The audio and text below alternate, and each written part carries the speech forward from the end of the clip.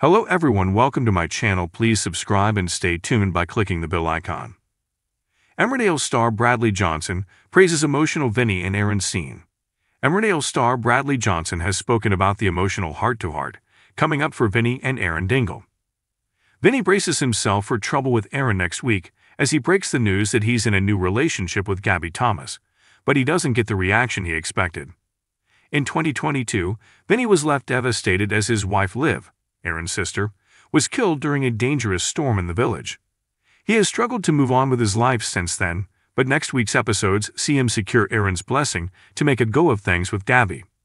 Speaking about the emotional scene, Bradley explained, Aaron gives Vinny a pep talk because Vinny is worried about upsetting him. Obviously, they've become close because of Liv. Aaron gives Vinny the all clear and goes, I want you to be happy. Liv's not coming back and you deserve to have happiness, which is really nice.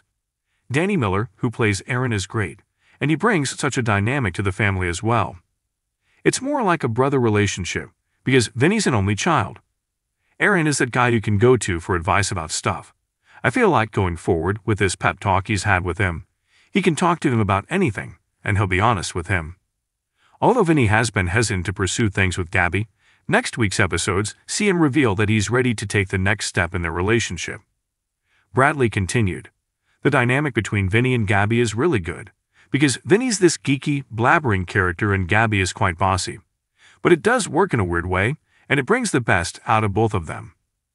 It's hard as well because Gabby was Liv's best friend, and it's that boundary. They want to step over that. It's been a long time since she passed, but for both of them, it's like walking on eggshells of how Vinny's feeling about Liv, and how he goes forward with that.